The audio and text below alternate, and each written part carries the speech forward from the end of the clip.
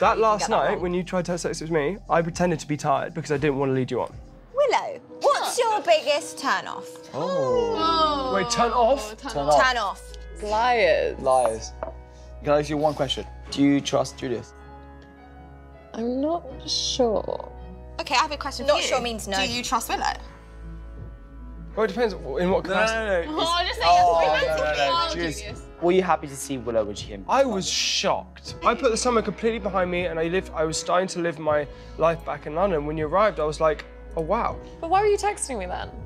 We weren't texting that much. You texted me multiple times when I was away asking where I was. You asked Izzy where I was. Okay, but this is almost like a weird conversation. I'm gonna be honest, I find it difficult to commit to people when I don't feel like secure in the way they are acting towards me. And I don't know how you feel, and I don't know where your head's at. Why don't I just tell you how I feel? Okay. Let's hear it. I love your company. I think you're awesome, but I don't see myself being in a relationship with you. And I don't see myself being committed to you. I think you should have told me that a little bit sooner, maybe, no?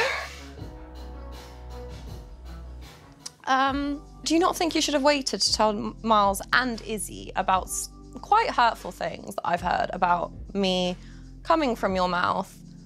Probably should have told me first. I'm sorry that they are hurtful, and I'm sorry that they are hurtful, but they are honest. Oh my God, you love to throw this word around, honest, but like to be completely honest, I don't feel like you've been honest at all. Put yourself in my shoes, right?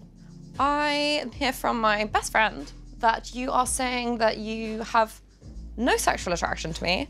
Didn't say and that. the fact that you think, Didn't say that. Wait, the fact that you think that it's funny to make a joke about combining the sex you had with India with my personality is really a little bit up. I'm not saying I have zero sexual attraction to you. Never said that.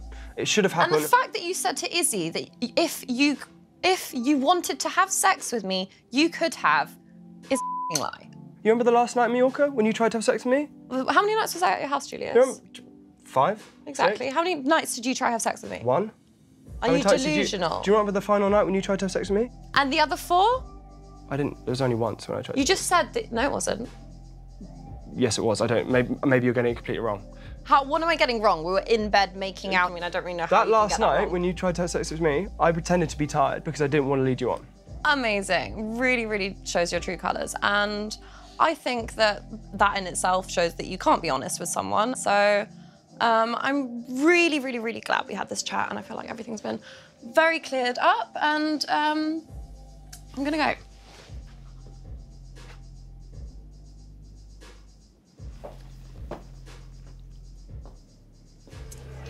I've been wanting all evening to speak to you. I'm sorry about what I said to you.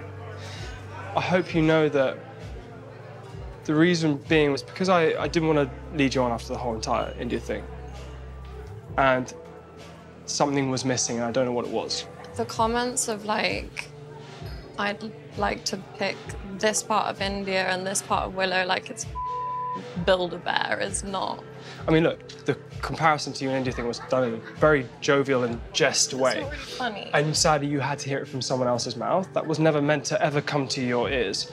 And, you know, I want you to know that I do, love hanging out with you, and I do think you're great, and I want you to know that you can count on me in London, because you don't know many people here.